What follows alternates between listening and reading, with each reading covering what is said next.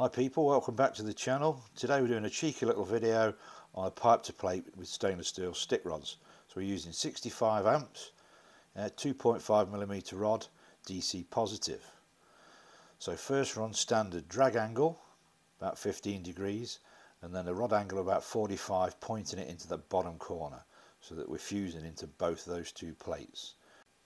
And a fun fact with stainless steel welding rods is the slag likes to descale itself. So it flies off as it cools, so always be careful of that because it'll always go in your neck. So first run done, nice and smooth, nice profile, 45 degrees. Moving on to our second pass.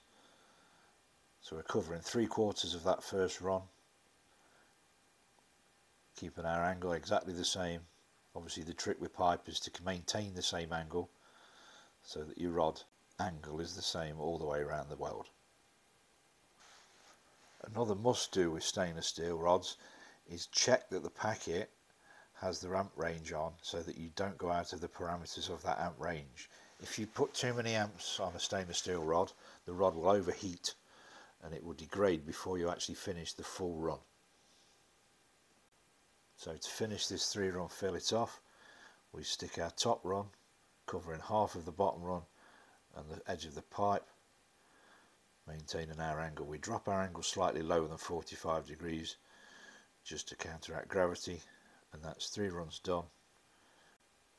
So check out one of our other videos on screen now, and we'll see you over there.